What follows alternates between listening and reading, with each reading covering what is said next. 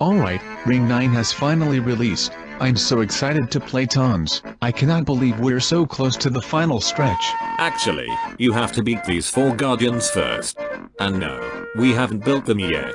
Many months later. Alright, Garden of Ishol has finally released. I cannot wait to fight him. Wait, where is the palace? Actually, we haven't built Ishol yet. Also, you will have to fight the Soda Slayer first.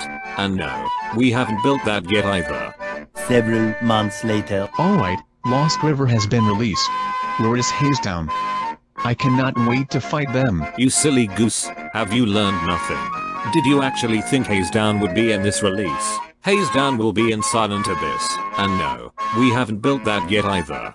What does any of this even have to do with unlocking the final stretch? You'll find out in Tower of Oblivion. And no, we haven't built that yet either. Much later. By the way, we're selecting towers for a new Ring 6 sub-realm. And no, No, stop, do not say it. we haven't built that yet either.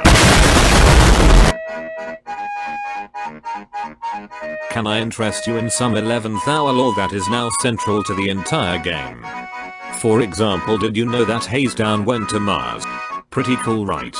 By the way, Soda Slayer has been delayed until more progress is done on the Ishol fight. Thanks, Jukeries.